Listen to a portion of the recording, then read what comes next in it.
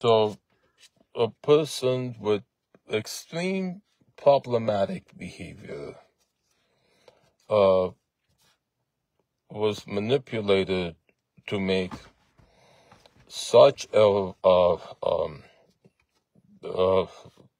severe enough false police report that then Peter would be told to blockade the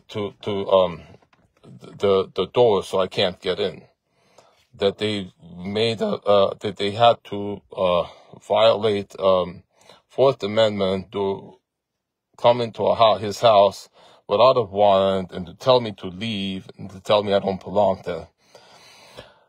That the level of for her to manipulate this person to file that false report, right? That takes a level of sophistication, conniving. It's just diabolical. Okay, it's contrived. That was the word.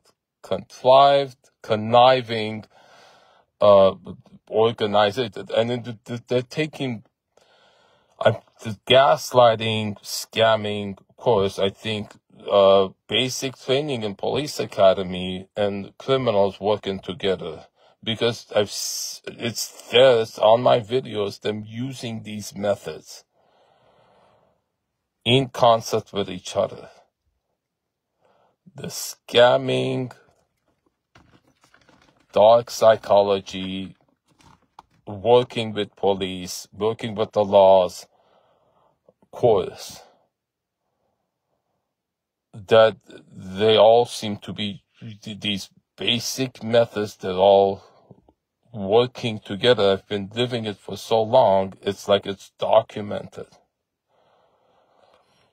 And how often is this used? How prevalent is it throughout this country? How many people are framed, provoked, problem is induced, so that they can be used as weapon to blackmail them, get profit from them, or alter policy. Like these policies are the way they are because the people were manipulated into making it, or the people making it themselves are the ones who oftentimes are malicious. We have criminals not only as law enforcement, but law makers. Wake up, America.